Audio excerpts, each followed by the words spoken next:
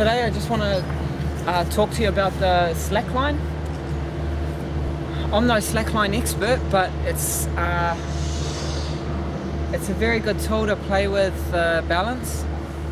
Now why it's really important is because in the Taichi, quite often we take the hands for granted. We take balance for granted.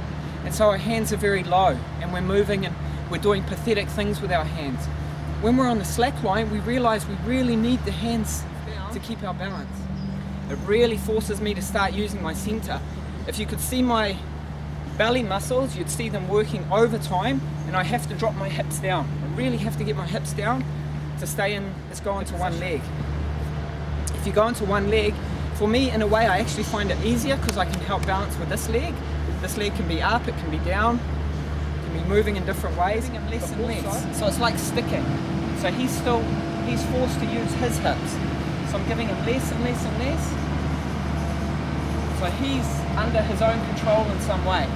Now he starts doing, Dunny hasn't got too much fear of falling. Okay, so he's allowed to, he can easily get up there and throw himself around and he's not too scared.